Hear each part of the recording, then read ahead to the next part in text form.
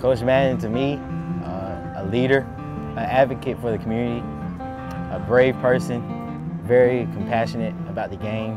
He loves it, and he loves to see other people succeed, whether it's in baseball, life, school. As a coach, he'll show you by example. He don't talk a lot, but he shows you what the expectation should be by what he does. Energetic, always having fun, always pumping up the team, talking to guys, laughing with them. Just a fun coach to be around. He's a brave coach. He's an outgoing coach.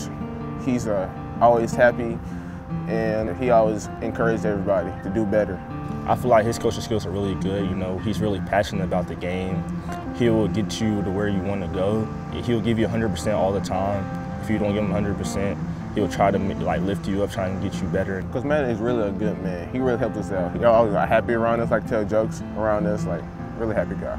I just love the way he is, honestly. So I love how he's never down on himself, never not smiling. He's always having fun. He will go to bat for any of his players if they treat him with the same respect.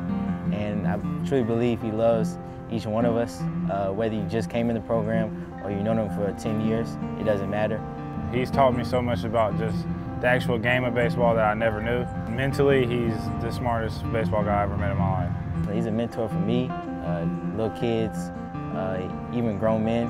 I know my dad respects him a lot, other players, other coaches.